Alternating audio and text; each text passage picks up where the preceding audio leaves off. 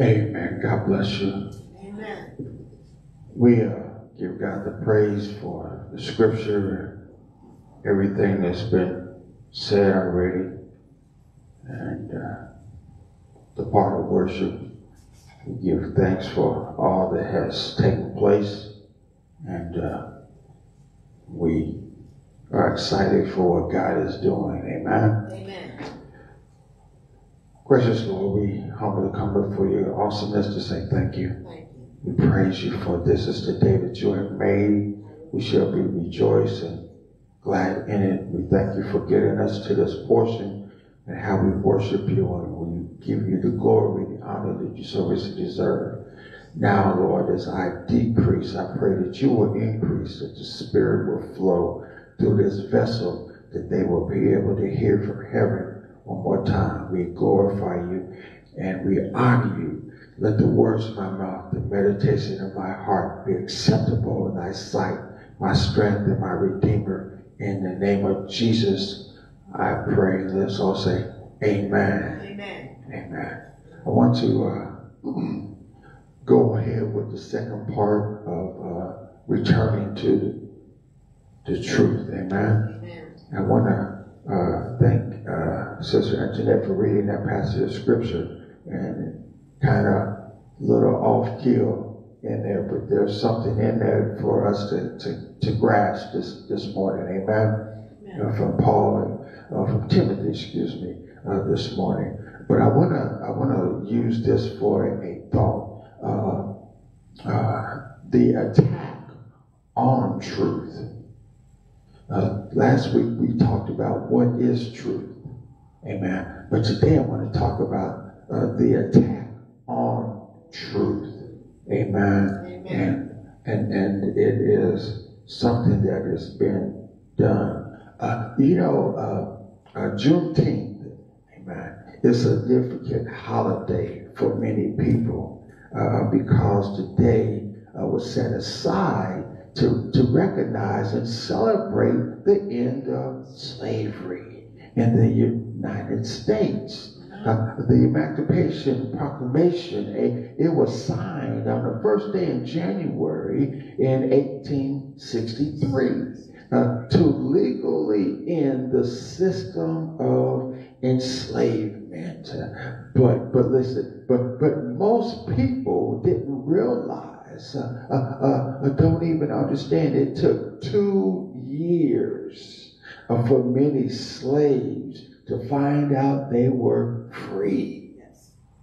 See, Juneteenth, it really occurred on the 19th of June in 1865. When 2,000 Union troops came to Gallatin Bay and set over 250,000 slaves who were still operating under the old system of slavery.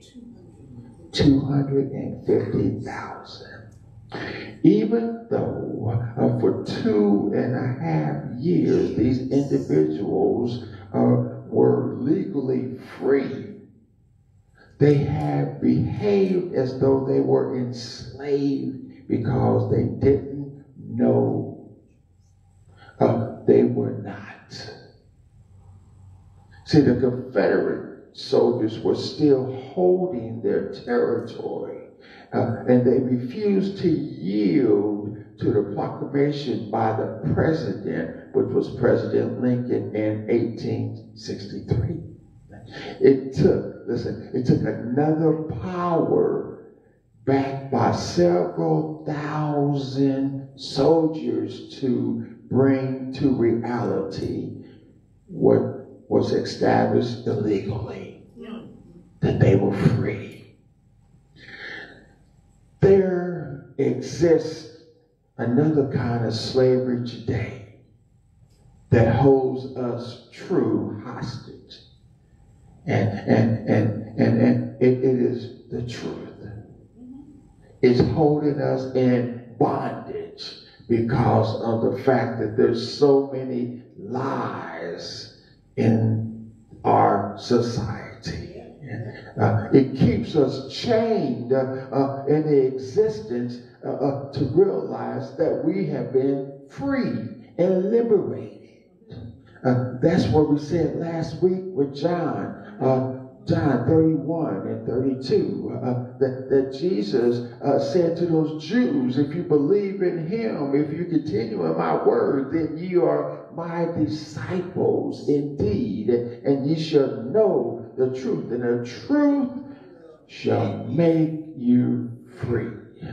Jesus was talking to people that believed in him. They didn't half-step. They believed in him, and they were already Christians following, and he just gave them a little word of encouragement to let them know that you are free, and you are free indeed. And Jesus, he wanted them to know that they were not bound and trapped by the enemy. They were free. Now, to live free is to experience the full expression of your destiny in life. Freedom is only accessed through faith. And I think somebody said that this morning. You must diligently seek him. Amen. Faith, that's how faith comes. Amen. But in this day and age, faith is going away. It's going away. Everything that they're talking about, there's no validity behind it. There's nothing. There's no truth about it. It's a lie upon another lie upon another lie. And you know, it takes some work to lie, because you can't, once you say something and it's not true, you got to come back and say it again, and you will find out those that continue to lie can never say the same thing over and over. It's always something else twisted in it, because it's not truth. But when you say truth, you only got to say it one time, and it will have action and do what it's been called to do. Amen. Because truth is often found, amen, and where the validity is on the word of God. Amen. And so when we gain this glimpse to understand that the enemy is trying to hold us captive to truth, we will realize what's going on. We will realize what's going on. And Jesus boldly stated this to Satan: you are a liar. He said, Satan, you're a liar. And everything about you that's closed is deception. There's no truth about it. You're not it. You're a lie. And then listen what he said here in Isaiah, the 14th chapter. He says it in verse 12 through 14. He says, how art thou falling from heaven, O Lucifer, son of the morning? How art thou cut down to the ground, which doesn't weaken the nation? For thou hast said in thy heart, Satan said this, says, I will ascend in heaven. I will exalt my throne above the stars of God. I will sit also among the mount of the congregation in the side of the north. I will ascend above the height of the clouds.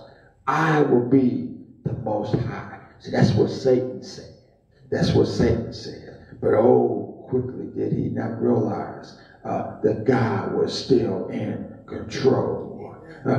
He said that I will ascend, I will rise, I will sit, and I will make myself the most high. You see, the bottom line is this: Satan was jealous of God. Yes. He was jealous from the beginning. He came with a motive. He didn't like what God had, amen. And he wanted his glory. He wanted the attention, and he wanted the control. So you have to understand, this is what Satan was looking. He really wanted to be independent. He wanted to be by himself. but he wanted everybody to worship him. And really, he didn't also want to adhere to a higher rule. He wanted to be higher than God. He wanted to call all the shots. He wanted to be the chief in charge. And he also wanted all his eyes on him, and he wanted everybody to worship him, and he wanted everybody to acknowledge him over the power of God. Amen. And so in order to get that, in order for him to do that, his way to get there was deception. Deception. And so what we have to realize, brothers and sisters, we have to keep in mind one thing about this. We know, because we heard this before, and we know from Sunday school, we've heard this before, that when Satan was thrown out of heaven, a third of the angels went with him. But there's something that we probably don't talk about. All those angels, 1/3 of the angels, were sinless. They were sinless angels. And so because they were sinless angels, they can deceive to follow the demon or Satan. Because the fact of them being able to bring lies and craftiness, amen, and half-baked truth, amen, and making it difficult to discern the truth. You know how it is when somebody asks you something, somebody asks you for the whole truth, but you only give them half.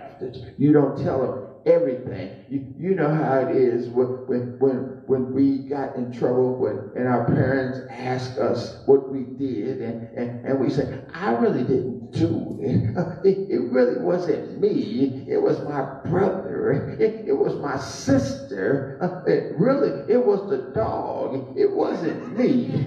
But your parents saw the whole thing right there in front of you. You just didn't see them, but they saw the whole thing, and they just kindly wanted to ask, well, you know, I understand it happened, Mom, but that really wasn't me. You know that's not me. You know that's not who I do. You know those are the things I don't do, you know. And they just tell the truth. I just wanted to see if you was going to be responsible to tell the truth. And we have tell the truth. And see, that's what happens when we entertain these angels and we don't discern that they're a God. We end up telling the half side of the story. And we crafting to figure out, we get pulled over by the police. Well, the reason that I was going so fast was because of, but that really wasn't the truth. It may have been the situation, but that wasn't the truth. I mean, I know you was late to the meeting, but that didn't still give you authority to go beyond the speed limit because of the fact that you needed to get to the meeting. If you would have got yourself up a little bit earlier that day, you may have had enough time to be able to get there, amen. So you started pressing yourself. So, we just trying to connive ourselves all the way through. But listen, the attack on truth, amen. And I'm almost done, amen. And so when God created humanity, he gave a well-known instruction to Adam. And he told Adam this. He says, Adam, you cannot eat of the tree of knowledge of good and evil. I want you to understand, Adam.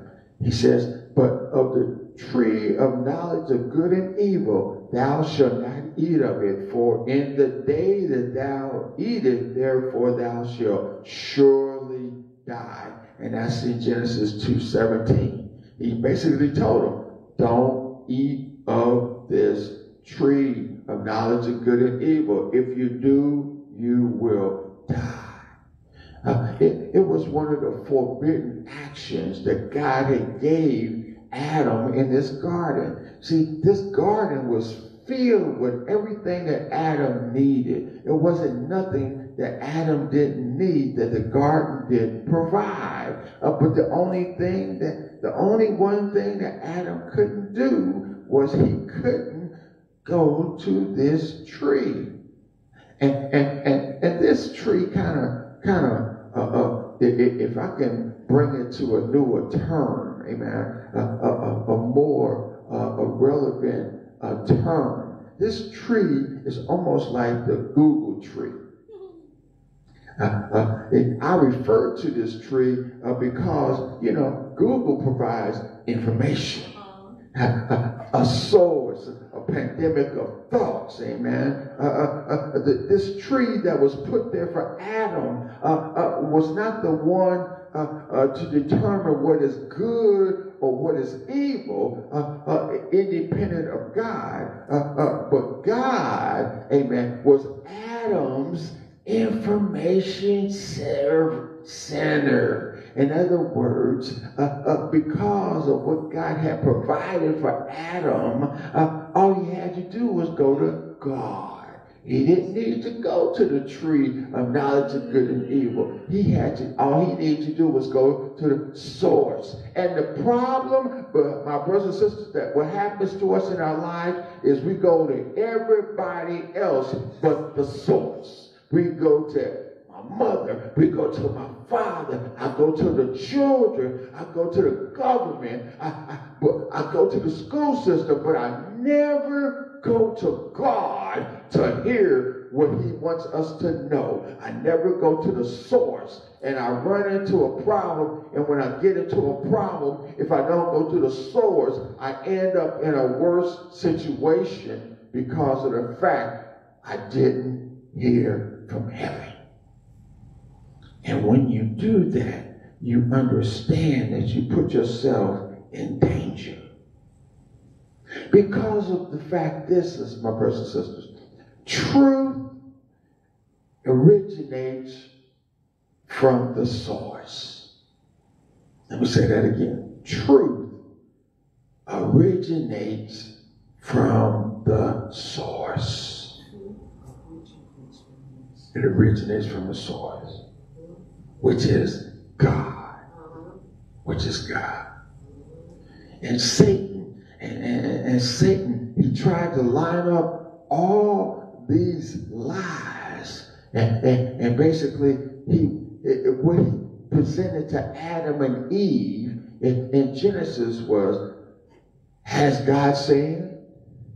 What did God say? Did you ask God? Yeah. He did. Satan was bringing deception to both Adam and Eve. He basically says, has God said? Did God really know what he's talking about? See, Satan is challenging them. He says, is God really informed? Does God really understand you? Does God really want what is best for you? You've heard people ask you these things. Can God really figure you out? Does God really care about you? That is people that are trying to deceive you because they're trying to figure out something and bring in deception toward you. Amen. The attack on truth. Amen. But see, the question can change from the root that remains the same.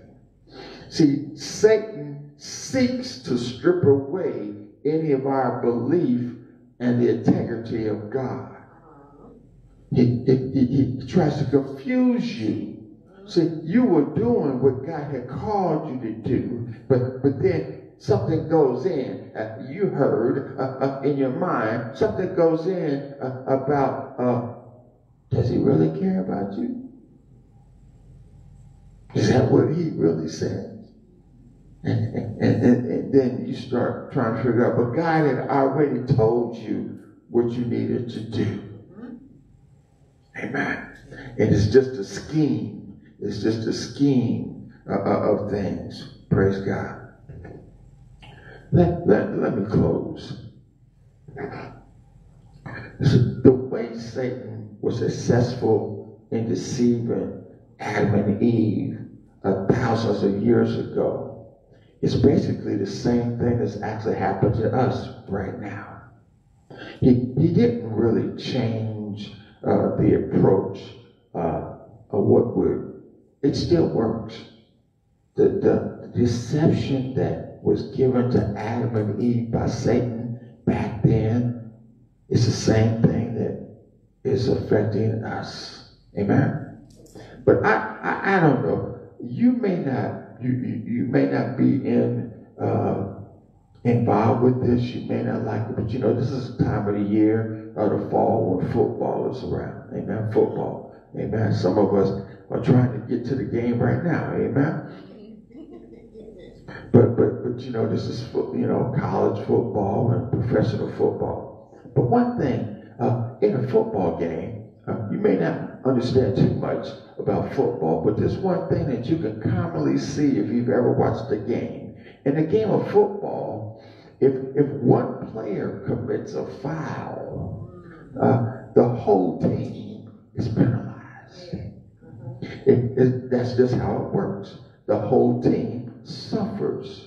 Similarly, when Adam in the garden sinned, the whole world fell into chaos. The truth that Adam holds today for many, sin has a way of affecting much more than those people. Amen. The things that are around us. Because sin doesn't just affect us, it affects everybody around us. Amen. So the goal of deception is to keep us away from God. The longer you believe the lie, the longer you are separated from God. So I just want to look at this text here real quick. Amen. Paul says here, he says, deceptive spirits. Amen. He says, now, in verse 1, he says, now the Spirit is speaking expressly that in the latter times some shall depart from the faith, giving heed to seductive spirits and doctrines of devils. Now, Paul is saying, listen, do you see it? Can you see what's going on? People are walking away from the gospel. Do you understand? They are departing from their faith and they're believing in these deceptive spirits and doctrines of these cults. Amen. And they're basically going on. And he says in 2, speaking lies and hypocrisy, having their conscience seared with a hot iron. Your conscience is brand hard about something that is not right. Is so far away from the truth. The truth has no way of getting in because it's a hot iron. Amen. And so then he goes on talking about forbidden to marry. You hear all this about the politicians and what's going on, talking about how marriages and all this. God's already said how marriage is supposed to be. He says it. That's it. It's not going to change. It's between a husband and a wife. Amen. He's not going to change that. And so then he goes on and says, I commanded to abstain from meat. That was, back in the days, there were certain things that they wasn't supposed to eat, but that was back then, amen? But now we understand that, there are things that we can't eat today, amen? And God has created to be received with thanksgiving to them which believe and know the truth.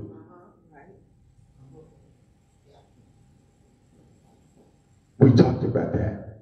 Enter into his courts with praise, into his gates with thanksgiving. I'm thanking God for what he's done. I'm thanking God for his protection. I'm thanking God for his provision. I'm thanking God for for my family. I'm thanking God for my health. I'm thanking God that he's allowed me to breathe. I'm thanking God that I have a portion of my health. I'm thanking him that I have a right mind. And I trust and believe. Somebody was saying, if you understand what it is, it's the word of God. It's not my word. It is the word of God. And it is truth. It is truth. So what we have to understand, I don't care what the public schools are saying.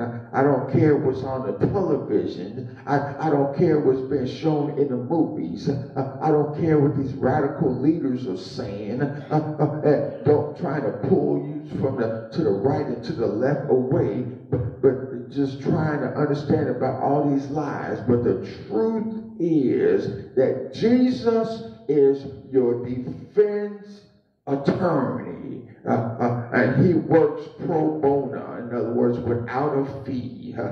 Satan has been defeated. Satan has no authority. Satan has no power because of the finished work of Jesus Christ. You become over all your sins. And listen, just like it was, amen, in the Wizard of Oz, amen, when the Witch of the West, they poured water on her and destroyed her, amen. But when you come back and you flee and you call upon the blood of Jesus Christ, the power of your testimony, amen. Basically is the word of God is the truth. Because listen, Satan is allergic to the scripture. Satan is allergic to truth. Satan is allergic to that of one who calls on Jesus Christ as their Lord and Savior. The attack on truth is deception. But the defense is Jesus and him crucified. Yes. God bless you. Yes. May heaven smile upon you. But don't let Satan attack you and tell you you're not doing what you've been doing. God bless you. Amen. May heaven smile upon you. Amen. As you go forward on today. Amen. Amen. Let us stand.